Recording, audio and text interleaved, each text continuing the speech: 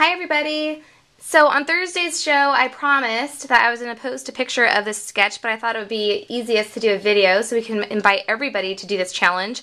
I made this sketch live and we decided that we were going to do a challenge. So the challenge is you have to make a layout any size you want using this sketch, and you can interpret the drawing and scribbling however you want, but the basic idea was that we were going to border punch the edges, use some paint in the background here, some flowers, a heart-shaped photo, some journaling down here, and some little specks of bling. But you can do whatever you want as long as it looks similar to the sketch. So for the challenge, you need to have your pictures in by Thursday, which is next Thursday's show. So email it to us or tag us on Facebook or send us a link to your picture or your blog, wherever we can find a picture of your layout. And it can be any size you want. Like I said, you can do anything you want to this layout as long as you can tell that you used this sketch to make the layout.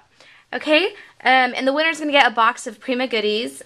So it's going to be a lot of fun, and I can't wait to see what you guys do. Thanks, guys.